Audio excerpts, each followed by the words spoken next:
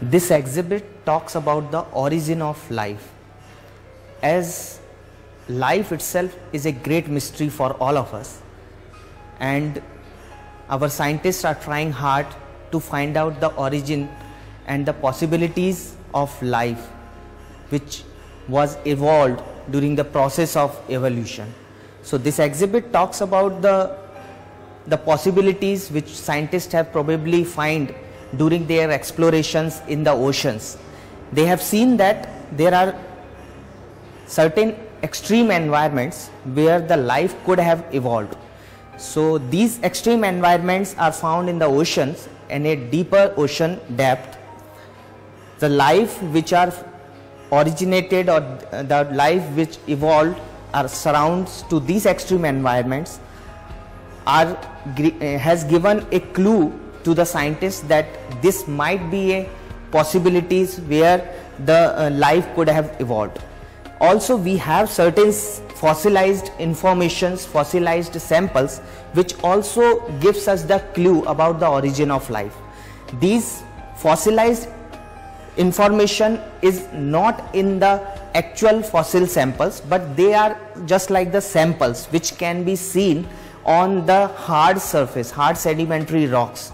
These small impression over the hard sedimentary rocks gives the clue that life might have evolved in microorganism form, and these samples which you can see in the exhibits are known as the stromatolites. These stromatolites are the small impressions which are formed by the microcellular life on the hard surface, and over the period of time these impressions are being covered through the mud or through the crust of another layers, and these layer by layer depositions has been entrapped, and after the excavations the scientists find out the impressions, and this gives us the information that life could have evolved through this micro structure or micro organism life forms. This is the microorganism life. So this exhibit whole in totality is trying to give the insight about the origin of life, and once we know that the life has evolved in the microcellular form, so we have the curiosity that how this life has been diversified. So the another sections comes to that how the simple life or the micro life has been become a so complicated forms, and which gives the later evolution of different species. This exhibit talks about life simple to complex. As we all knows that all our life is made up of cells, and these cells, how these cells has got evolved. So at the primitive stage, if we see that the cells are single cellular form. Since in single cellular it is not very complex, it lacks certain elements which we are presently known. So how these simple cells get diversified into the multiple cell? So this exhibit gives a glimpse about the cellular life evolutions, how the single cell which we call as the prokaryotic cell, and how the prokaryotic cell further get replicated, and how the elements of cell gets evolved. So we call the complex cell as the eukaryotic cell. You can see that in the prokaryotic cell and the eukaryotic cell there are multiple differences. In the prokaryotic cell you cannot see the mitochondria, because this is a simple cell. It does not have that the mitochondria function. It only has the outer cellular structure as well as the nucleus. But in the eukaryotic cell you can see that there are nucleus, and it also have the property to replicate, and it can do multifunctional aspect has been associated with the complex cell. So this exhibit gives a glimpse that how the simple cellular life gets formed into the complex cellular life, and it further gives us the conclusion that how these multicellular lives get diversified into number of species. So this exhibit one by one, if you touch these sensor points, you will see that there are what is the content of the prokaryotic or single cellular life, and what are the content of the multicellular or the complex cellular life, and you can see the location of all these elements inside the cell, and which can easily identify by the visual impression as well. If you see the simple cell, it is only having the outer membrane and very few elements, but in the multicellular life you can see there are membrane, and along with that there is a huge nucleus, there are so many mitochondria bodies are there, lysosome is there, so there are multiple elements which helps to get multifunction from the cells itself. So this exhibit definitely gives provides a curiosity among the visitors as well, that how the life origin has been made through the cell, and how the simple cell goes to the multicellular functions. This entire section of the gallery is dedicated to show the contribution of one of the famous naturalists, or we call as the father of evolution, Charles Darwin. Charles Darwin, as we all knows, has been remembered for his contribution to develop the theory of evolution. This section is highlighting some of the glimpses and some of the highlights points from the Darwin's discovery and Darwin contribution.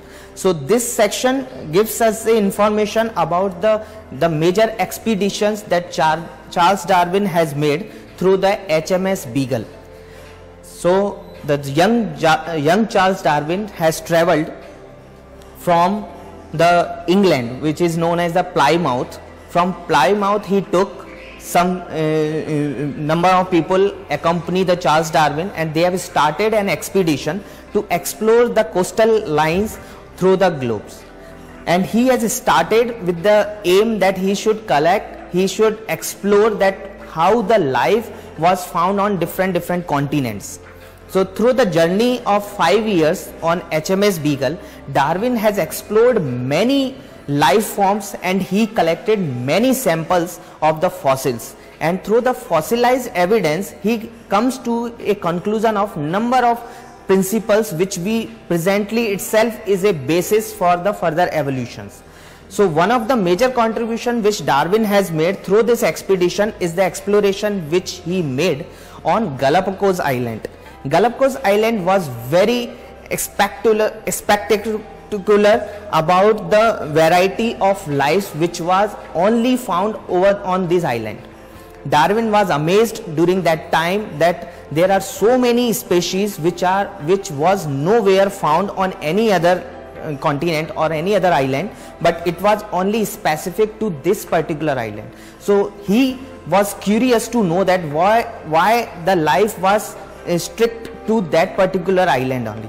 Darwin has took lot of fossilized samples. He took lot of information about the geological locations of those fossil samples. He observed many creatures which was unique to that particular island, and out of the creature which he explored is the Darwin finches, which we known as which was further given the clue about the adaptation or the natural selection. So Darwin has seen that there are many birds who are coming to the Galapagos Island. They have different beaks shapes. He has found and he has explored Darwin finches. We call it the Darwin finches, and he observed many finches which have different shapes of their beaks. So he further wants to make a conclusion that why the shapes of these beaks are different from others. So he, through the process of his exploration, he comes to the conclusion that due to the favorable conditions which were there on the island, the shape and the adaptability of this particular species is supported by the environment. So there are 14 species. If you can see, once you press this switch, you can see there are many species which have the habit of taking fruit as their food habit. So if they eat the fruit, the shape of the beak is of certain kind. And if they have the food habits like they will take the cactus, so their shapes is of that nature. So based on the food habit or the conditions which were favorable on that particular climate, the nature itself has given that particular shape of the beaks. So based on these evidences, based on these fossilized information or the observation which he made on the island, he given many theories about the suppose one theory which was more prominent is the theory of natural selections, as well as the theory of adaptation, how the species get adapted, and those who adapt to that particular environment, they survive, otherwise they have to wipe out from the environment. So these particular sections is dedicated to the Charles Darwin, his theory, his publication which was main highlight the contribution which he made throughout the journey of HMS Beagle, and what are the information he has collected that was properly documented in the publication Origin of Species. So we have the visual information in the form of a documentary which was published and which are in public domain, and we are showing, and visitor can get a glimpse of the Darwin contribution in the theory of evolution.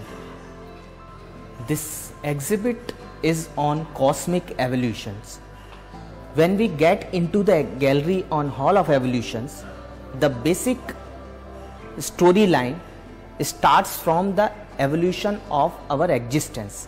So once we know about the existence, then only we can talk about the how the evolutionary process further expands. In the process of understanding the evolution, we starts with the how the matter came into existence. So these, we all are made up of the matters, we all are made up of the matter which have the evolutionary history. So when we see from our past, we know about the Big Bang phenomena. Big Bang happens and the matter gets expanded, and through the interval of time we can see how the different celestial objects like our Milky Ways, our stars, our planets, how they get into the shape which we now know. Before, when we go into our past, we will see that there was a big explosion happen in our universe, we known as the Big Bang. And when we see that after the Big Bang, the explosion, there are huge amount of matter comes out of it, and that matter gets settled and it takes certain forms of celestial objects, like the evolution of our stars. The first star, how the first stars came into picture, thereafter the stars, then the galaxy formation, and there is a sequence of these evolutions. So from the stars to the galaxies to the cosmic expansion further accelerate, and it gives the shape of our solar system.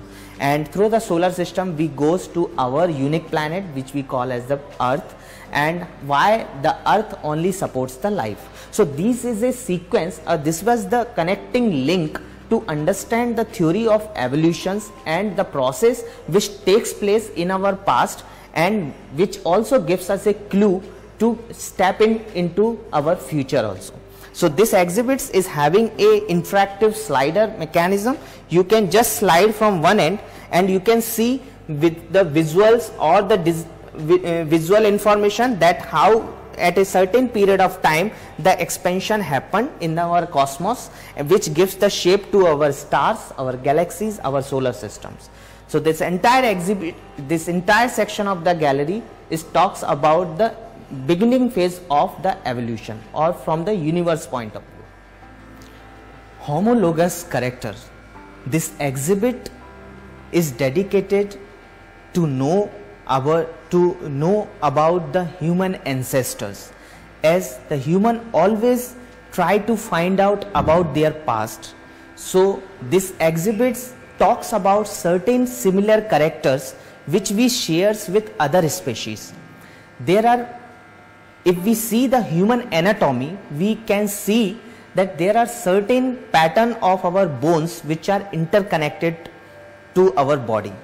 And if we see the anatomy of different species, we can see that there are certain similar way of connection in the bones. Like if we see in the human, in the cat, in the whale and in the bat, we can see that there are certain similarities in the bone structures, but still the functions of all these organs of different species are different. Like human hands are used for holding, in the same way the legs of the cat is used for walking. We can see the anatomy of these two have certain similarities, but still they have the different functions. So through these kind of informations, the scientists have understood that there are certain characters which are similar, but still they have different functions. So through this similar construction of our bones, we can go to a conclusion that there might be certain ancestors, or maybe the humans comes from a certain species. So from which species the human came into existence. So these are certain curiosity points where the humans wants to know that who are our ancestors. So this exhibit shows certain homologous characters or homology of different species, which gives us a conclusion that we share certain characters with other species. Like if you see that this is a bird and this is a bat, although the bird and bat wings looks similar, but they have although the construction, if you can see that the function of the wings of bat and wings are same, but their constructions are different. So we do not call these as the homologous characters, they are the analogy. We can draw the analogy from the bird wings, but if we see the bone structure, we can see that there are certain characters which are similar but with different functions. So those characters are known as the homologous character, and which takes to a next step to understand our human ancestries. Human ancestors. The exhibit talks about the ancestry of we as a human. We all wants to have a certain pre-assumptions that we came from the apes. The human wants to know that whether we came from the apes or not. So this exhibit highlights some of the key information about the human ancestry.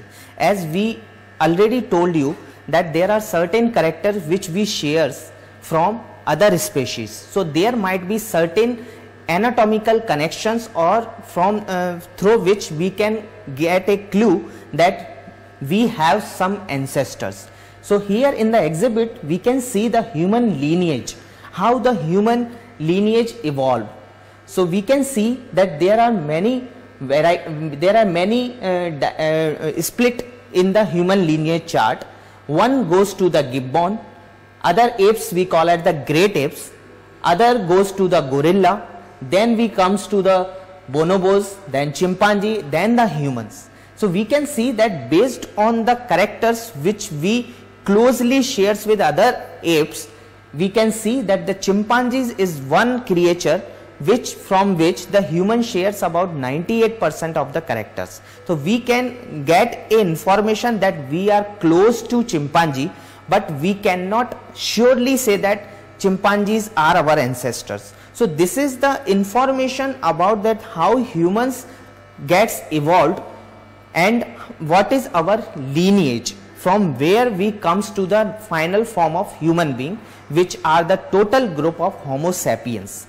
So this exhibit will give some fossilized, some replicas information about the different species like the apes which we known as the orangutan, gorilla, gorilla hand, and different organs of the gorilla and gibbon. You can see the shapes of all these different apes are much similar to human beings, but we cannot comes to a final conclusion that we came from the apes. So this information shares the human ancestors. This section of the gallery gives the information about the hominid evolution. As we all knows that human beings are the variants of hominid. Hominids is a large section of human evolution, and if we see that this particular display of different skulls belongs to hominids. But if we see the evolution of these hominids, we will see that it starts from the first hominids, which we call as the Australopithecines. Australopithecines group further gets evolved into the Homo groups. So the ability of human beings to walk on two legs and the ability of the human beings to be straight on the two legs comes in a sequence of evolutionary process. So if we see the human history chart, we can see that Australopithecus group is having the skull which is not very similar to the Homo group, but it has certain kind of similarities, which we can see that through the process of evolution, the similarities or the differentiation in Australopithecus group and the hominid group. So we can see that this is the Homo sapiens, which is present, we known as the Homo sapiens, which we all are. And if we go back into this group, we can see that the shape of the skulls and the information which was collected through the fossils, we can see there are difference in the skull constructions, the jaws, and different kind of anatomy of the skulls. So this particular display in the gallery gives a information about the interconnection between the different hominid creatures from Australopithecus to the Homo sapiens as present man. This section of the gallery is on early human life. As we are going into the gallery, we have seen different sections, and one curiosity which we want to know about our humans is to know about our life. This section of gallery is on early human life. As we know that human life in earlier times is not as simple as we now. The life of the early humans was very difficult, and they have to fight for their bread and butter. The food, the availability of food, the availability of shelter is not very comfortable was not very comfortable for the human being. But during the process of time, during the process of evolution, the human gets civilized. In the exhibit, we have shown the 4 major sections or major pathways, path break discovery, which helps to civilize the human being. One of the discovery is the life which the human being used to live was on trees. We know that the early human being was living on the trees. They eat the fruits, and once the fruits of the trees gets over, they have to comes down and they have to find some animals or some creatures which they can eat. So initial era, human has to eat the raw flesh. With the raw flesh, lot of diseases they was acquired. So in this process, they have also evolved many stone tools. Through the use of tools, the hunting becomes much easier for them. They have started tools to hunt the animal, to remove their skins, and to make their life better, to get survive for a longer durations. So the uses of tools also one of the path breaking journey in the human history. And when they have started using the tools, they have comes to cook their flesh. So they evolved the fire. The evolution of fire gives them a civilized life where they can cook their food. They can use the fire for protecting themselves from the wild animals, and through the use of fire, the life of the human being becomes more comfortable than previous one. And thereafter, when we talk about the life, they further gets use of the caves some shelter they have prepared. They also started animal husbandry. They have taken some of the animals which they can domesticate them, and through the use of domestication they have started the farming, and through farming they further get civilized and their life become more advanced. And this was a journey which talks about how from the Stone Age to the present age the life of human was get transformed. So this sections also shows some of the tools. These are the original tools which was placed here to give the visitor a glimpse that what the shape of these tools and how these tools helps the human to become them more civilized from their past to the present. Geological time scale. As we have seen in this gallery of Hall of Evolution, we have to know about the time in which we are talking. Since the evolution process is a huge time phenomena, it was not happen in a day or in a month, but it was happened through the series, through a time journey. And this particular information was well presented in the graphics form as well as an interactive format, where we can talk about the time, how we can know about the time where these all evolutionary process, all evolutionary happenings was taken place in our past. So we can see that the time was divided into certain kind of epoch, period, era and eons. And since the time was so vast that we cannot count in number of days, number of years, but this has to be counted in million years. It was the happening of million years. So from this representation in the gallery, the visitors can easily make an analogy or make an interpretation that since today we will, if we want to see the time, we have the watch. Through the watch we can see the time in seconds, minutes and hour. Through the calendar we can see the time in days, month and year. But the geology of earth, if we want to see, then we require certain kind of interpretation or certain kind of scale which can show the thousand of year time, millions of year time as well as billion of year time. So this particular representation in the gallery is talking about the timeline of the human history or the geological history of our earth. So in this entire gallery, when the visitors comes to see that the evolution, the process of evolution, how we know about the evolutions, these certain questions which every one of us wants to know. And this gallery definitely will give them a treat, will help the visitors to at least go through different processes, different happenings, different point of observations by different group of scientists, and what is their hypothesis, what is the conclusions, and how they can predict the future of human beings or the other life forms. So this entire gallery on human evolution, Hall of Evolution, is definitely be helpful for our esteemed visitors of Nehru Science Center to see the evidence based information through the fossils, original fossils.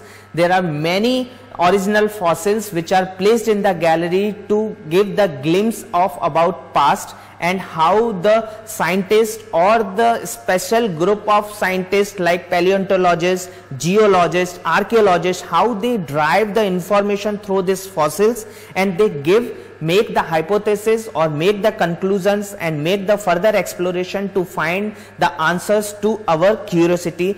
And definitely we would love to get the feedback of our visitors through these exhibitions, and we will try to make more and more popular exhibitions to address the human curiosity in the form of these spectacular demonstrations. Thank you so much.